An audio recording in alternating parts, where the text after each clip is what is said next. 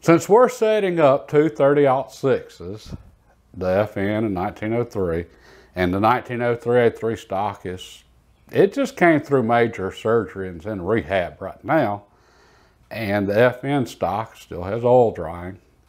This seemed like the perfect time to just go ahead and talk about the 30-06 cartridge. And real quick, for those of you that want the short version, it works. Just bottom line, everybody, either you're a 30-06 fan and you love it, or you love some other cartridge and your cartridge is better for whatever reason than the 30-06. Well, for all of you that your cartridge is better than the 30-06, you're right, it probably is. But it still works. And that's the thing about the 30-06, no matter what criticisms of it you hear, nobody ever says it doesn't work. So that's the short version. Now for the long version. This particular cartridge here is a 7mm Mauser, 7x57. And as many of you know, it's one of my sentimental favorites. And just an outstanding hunting cartridge even after all of these decades. So why are we talking about the 7 Mauser and 30-06 video? Well, because this is both the inspiration for and the parent case of the 30-06. The U.S. military was introduced to the 7mm Mauser and the 1893 Mauser rifle during the Spanish-American War. And they quickly realized that their newly adopted Craig Jorgensen rifles, well, they were already outdated. The Mauser rifle and cartridge had made that obsolete. The cartridge it wasn't powerful enough, flat shooting enough, and the Mauser rifle was just a better rifle. So the U.S. military went back to the drawing board real quick, and they straight up copied the Mauser rifle and came out in 1903 Springfield. And when I say they copied it, I don't mean they were inspired by it. I mean, they straight up copied it, and Mauser sued the U.S. government for patent infringement. U.S. Lawson actually had to pay Mauser so much for every Springfield rifle it produced. I think it's like $10 or something for every rifle. Okay, so the 1903 Springfield, it is a Mauser. There were some, quote, improvements made to it over the Mauser, and many people would argue that those weren't actually improvements, but hey, they're essentially the same, though, outside of the Springfield has a cone breech to make feeding a little easier and two-piece firing pin. Okay. That's why I set up the 1903 and the FN at the same time. It just seemed fitting to set up both of these great rifles, since they're essentially siblings, with the M98 being the older brother of the 1903. And you can see the family resemblance here. There's no doubt that this Springfield is a Mauser. Well, the government, they needed a new cartridge for their new 1903 Springfield Mauser rifles. So what they did, they took the 7mm Mauser, they made it 1/4 of an inch longer, they put in a 30 caliber bullet, 220 grain round nose, and they called it the 30-03. So actually it was the 30 U.S. government of 1903. I believe that was the official designation. Okay, well in 1905, the German army took the 8mm Mauser. They went to a smaller piece of lead in it, so it was faster shooting, flatter shooting, and the U.S. military said, well, that's a really good idea. So they took the 30-06 and they took the 30-03. They changed it from a 220 grain round nose to a 150 grain Spitzer. And they did this in 1906, so the new bullet became the 30-06. They also made the case just slightly shorter. So the only modification to the case was the neck was just a hair shorter. Okay, well then they went back and they rechambered all of the 1903 Springfield rifles that had been chambered for the 30-03, And all of those 1903 Springfields, everybody said they had a 24-inch barrel. Actually, they had a 24-inch barrel minus one thread, which was about 1/10 of an inch. Because when they rechambered all of them, they cut them down one thread length so they could rechamber it. And I don't know if they actually stuck with that throughout the years, or I suspect they worked that out. But so that's how we ended up with the 30-06. Well, that was a really big deal as far as military history, and most of you are aware of how significant the 30-06 was as far as U.S. military history. World War I, World War II, extremely significant. It's still used even up into Vietnam as for sniper rifles. So it's very significant.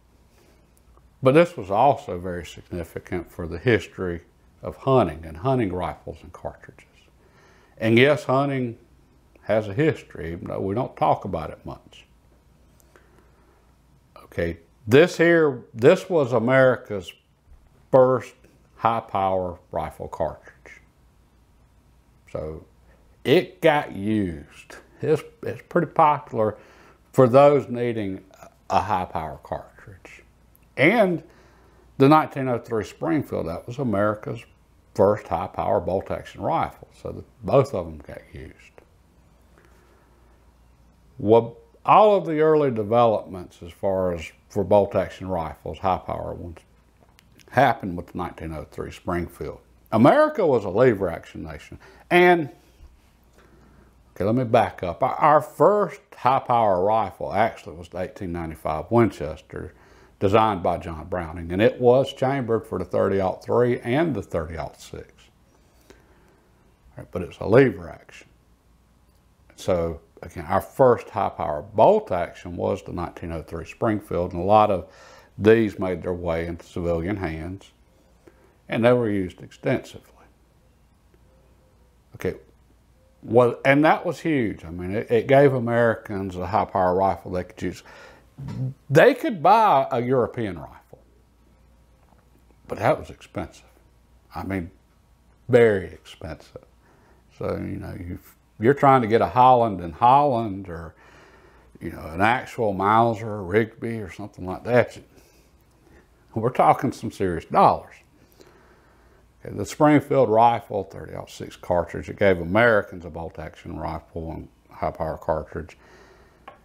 And more importantly, okay, we had three things coming together there that this was the significant part. Because the 1903 Springfield was adopted by the U.S. military and used for decades, that made these actions and rifles plentiful. There were a lot of them around.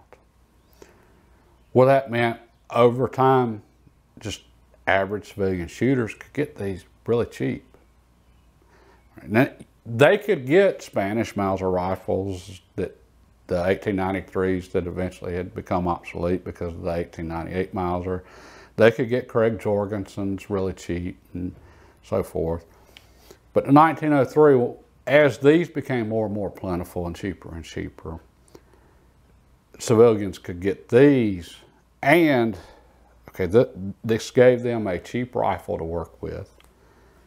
The ammo was plentiful again because the government used it, so there was just absolutely a ton of ammo available. And these were easy to modify. These were easy to rebarrel and rechamber. So therefore, civilians and gun companies, ammo manufacturers, government, everybody could just mess around and tinker with these and experiment. Well, that's why the 30-06 is the parent case for so many cartridges today. So by the 19-teens and 1920s, average, normal, everyday Americans, gunsmiths, hobbyists, they had access to a quality bolt-action action that could easily be rebarreled and rechambered to whatever. And they had a case to work with, high-capacity case, and they started experimenting.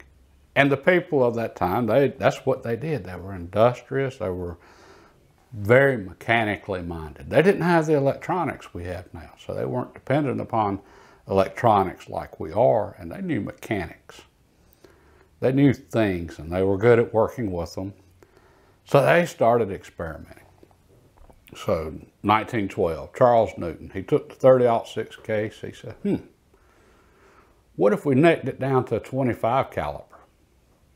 Well, then his experiments with necking down the 30-06 case, which Savage, he worked for Savage, they shortened the 30-06 case in addition to necking it down.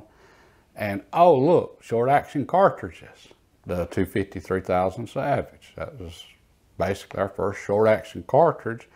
And they needed a short action cartridge for the Savage Model 99 lever action rifle. And then a few years later, Savage said, well, hey, let's come out with the bolt action. So Savage came out with the first bolt action rifle for sporting use produced by a major American arms company, the Model 1920 Savage rifle, which was called the Mini Springfield. And with that rifle, you could get the 250-3000. But they also took that 250-3000 case, they necked it up back to a 30 caliber. That became the 300 Savage. So that was your whole birth of short action cartridges. That same 300 Savage, by the way, the U.S. military in the 1950s, they made the neck a little bit longer and then called it the 308 Winchester. So, birth of all your short actions, or at least for here in the U.S. Well, there's a lot of other experimenting going on at the time also. Somebody at Winchester said, hey, let's take this 30-06 and let's neck it down to a 27 caliber. 270 Winchester's born. It came out with the first Winchester bolt action rifle, the Model 54 in 1925. And it was chambered for 30-06 and 270 Winchester. So, and then Remington, they came out with the first bolt action rifle for sporting use and full-size cartridges with the Model 30 Remington, and I believe that was in 1921. So that was the whole birth of bolt action and our modern cartridges here in the U.S. You had the same experimentation going on all over the world then.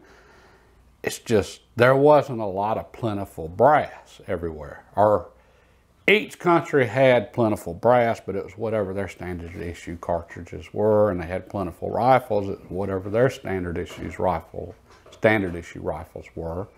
So Great Britain, Commonwealth nations, you've got everybody experimenting with the 303 case. So they're necking it down and coming out with the 270, 303, and any cartridge you can think of under the sun, they experimented with and came out with. And they were doing most of their work with surplus through Lee Enfield actions because that was plentiful for them. Again, here in the U.S., we had the 30-06 and the 1903 Springfield. So that's where the experimentation and the development occurred here. That's why the 30-06 is, the parent case of so many of our modern cartridges. And the 1903 Springfield, that's the parent rifle of so many of our rifles today, which you trace that right back to the Mauser 98. So the 30-06 has a very significant role to play in the history of hunting cartridges here in the U.S., but it's become popular all over the world. But most hunters don't care about the history of hunting cartridges and rifles. That's something we don't generally talk about. Most hunters only care about the latest technological advancement and what's going to help me right here, right now. And that's understandable. Most hunters don't get many opportunities at game, especially big game, deer hunting. A deer hunter, if you take 2 deer in a season, it was probably a pretty good season for you. You might not get to see a deer in a season. if you took 5 deer in a season, if that's even legal in your state, for a lot of hunters, that was a record year. So we're not getting many opportunities despite all our effort, all of our work, and so forth. So when we go hunting, we want to take advantage of absolutely every advancement we can to make sure we can make those few opportunities count, especially those of us hunting public land, because that tends to be harder, fewer opportunities. Okay, so most hunters only care about the right here, right now, and that's why you hear almost nobody talking about the history of hunting rifles and cartridges. So how does the 30-06 compare now? What is relevant about the 30-06 to hunting right here, right now, in our modern age? Okay, well, I can tell you right off, every cartridge out there is better than the 30-06. All of them are. If you don't believe me, read their advertising. Every cartridge is flatter shooting than the 30-06. It's a better ballistic coefficient than the 30-06. It's more energy than the 30-06. More velocity than 30-06. Better sectional density. You name it, every cartridge out there is better than the 30-06. Ballistic coefficient, all of it. That's true. Seriously, I honestly believe every cartridge out there is better than the 30-06. But it's better than the 30-06 for one thing. I've said many times with ballistics, in order to gain something in one area, you have to give up something in another area. 270 Winchester, it's faster and flatter shooting than the 30-06. That's true, it is. If you compare a 130 grain bullet in a 270 Winchester to a 150 grain bullet in a 30-06. If you compare a 150 grain bullet in 270 Winchester to a 150 grain bullet in a 30-06, the 30-06 is faster because it's a larger bore diameter. Larger bore diameter is going to give you a higher velocity with the same weight bullet and powder charge. Physics. And that's why the 35 Wheeling, which was a necked up 30-06 to 35 caliber, was such a devastating cartridge on even bigger games, because it was even larger diameter. Okay. And with the 30-06 compared to the 270, 30-06 larger bore diameter, you could go up to much heavier weights and bullets, plus you get longer barrel life. So yeah, the 270 is flatter shooting and faster than the 30-06. But it gave up some things to achieve that. And that's every cartridge out there had to give up something so that it could be better than the 30-06. And the 30-06, if you take every cartridge out there, all of them, from the 22 long rifle to the 50 BMG, and yes, I'm exaggerating this, so don't get your calculators out, but if you take every factor for every cartridge and you average them all together, velocity, energy, everything, I think this is what you end up with as the average of everything, the 30-06. So you've got a cartridge here. Yeah, it's not as good as it's literally not as good at anything as other cartridges. It is the smallest of the big game cartridges here in North America. It is the smallest of what most would consider adequate for big game. And I'm talking all big game, so we're talking the big bears and everything. Most would consider this the smallest of what's adequate for that. Many would consider this the largest of what's needed for medium game. Okay, so I know you can use a Magnum for deer hunting. Many do. But it's not necessary unless you're trying to reach way, way, way out there, like in the next county. As a matter of fact, most would say this is overkill for deer.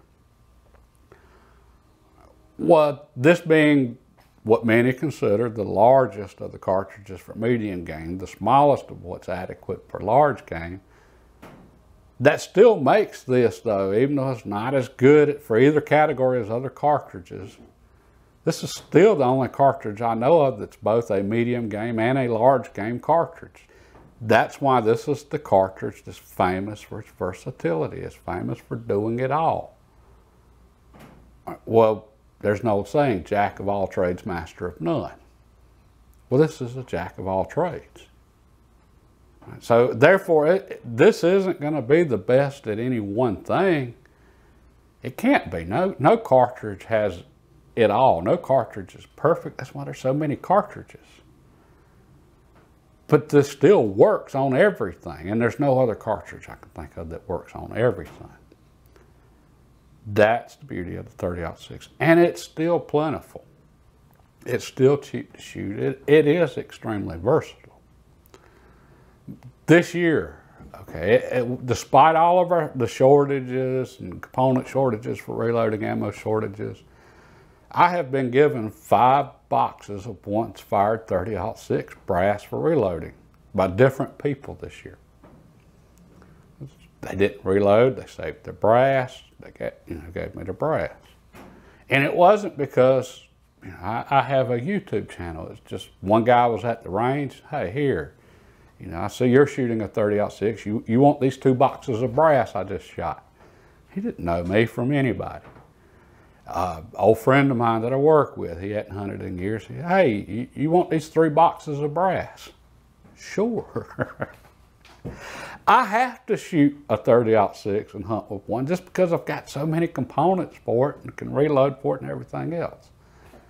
And it is versatile. I can download it, I can upload it.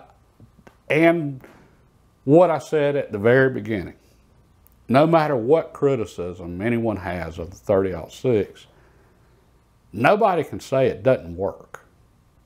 You can say it's overkill, you can say it's too much for deer, it's not enough for bear, it's whatever. Everybody's got a criticism of it, except for the diehard people that love it. And all of those people are right in their criticisms, but none of them can say it doesn't work. It works. And that's the thing about the 30-06. That's why it's still so popular after all of these years. That's why so many still use it, 115 years later. It works. No matter what you don't like about it, it gets the job done. Now, I thought this would be pretty interesting to throw in here at the end. The hunting rifle by Jack O'Connor. Yeah, famous for the 270. He did a chapter just on the 30-06 in this book. Well, I knew I was going to do a video on the 30-06 cartridge. I had to because, we're setting up 2 30-06s. So I did not read his chapter on the 30-06. I didn't want to know what he thought about it. I wanted to wait until I formed my own opinion and thoughts and put it all together and what I planned on saying about it. And then I wanted to read his thoughts, just see what he thought about it. Okay, well, Jack O'Connor, despite being so famous for his 270, he loved the 30-06 also. He used 30-06 extensively. And this is what he wrote about the 30-06. For sheep hunting, I'd a bit rather have a 270 than a 30-06. And I also prefer a 270 for antelope hunting and open country deer hunting. For big soft skinned stuff that shoots back, such as lions and Alaskan brown bear, I'd rather have a 375. For varmints, I'd take something like the 22-250 or the 6mm Remington. And for deer and heavy brush, I like a light semi-automatic, and I would use a round nose 180 grain 308 bullet. But for all kinds of jobs in the open country and in the timber, on big animals and small, at long range and short, there isn't anything more versatile than this perpetual bestseller, the turn of the century 30-06. So Jack O'Connor, he reached the same conclusion I did. Despite every cartridge being better than the 30-06 for something, there's no cartridge better than the 30-06 for everything. Hence its legendary versatility. And one final thought on the 30-06.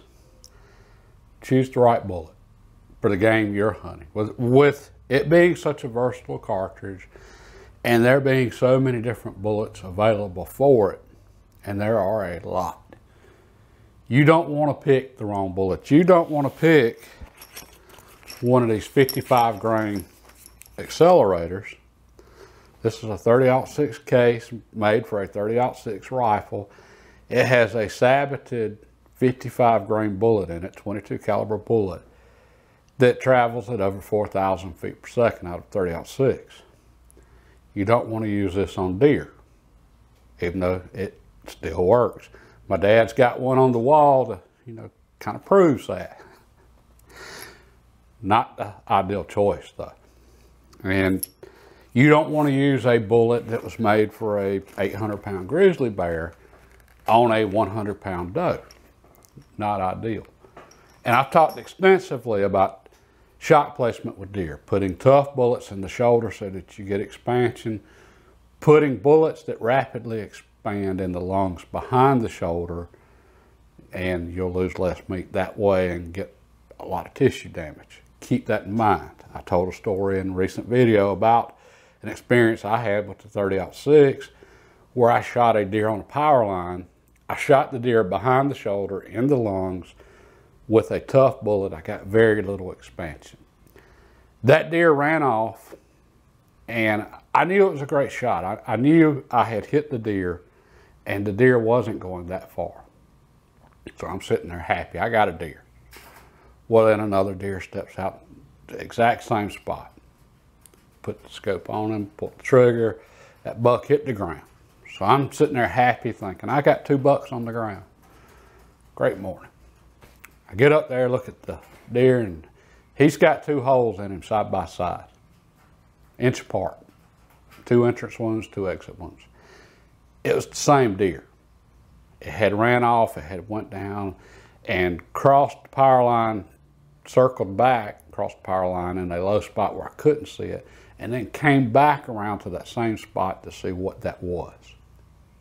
I said in that video, I sold that rifle 2 weeks later because I wasn't having a rifle that you shoot the deer with it and it comes back to see what that was. I still hate that I sold that rifle. That was a good shooting rifle. Bullet selection and shot placement, that applies to all rifles and 30-06 in particular, because you do have such a wide selection there. And if I seemed a little biased toward the 30-06, I have to admit I am. I mean, this is one I've used for a long time, and it's always worked. So yeah, I am a little biased toward 30-06. It gets the job done. I think that covered it for the 30-06. And we're going to get back to work on these and hopefully get some progress made on these stocks and get these together here real soon. Then we're going to start the load development on the 30-06. That's why this just seemed like the perfect time to talk about it. And check us out on Facebook. I'm still figuring that one out, but I might one day. So if you want to see how any of this turns out to load development, stocks or whatever, and what we're into next week, which who knows, make sure you've hit the subscribe button and notification bell. And if you got anything out of the video, give it a thumbs up. And if you didn't give it a thumbs up, let YouTube know you like hunting and shooting videos. God bless and have a good day.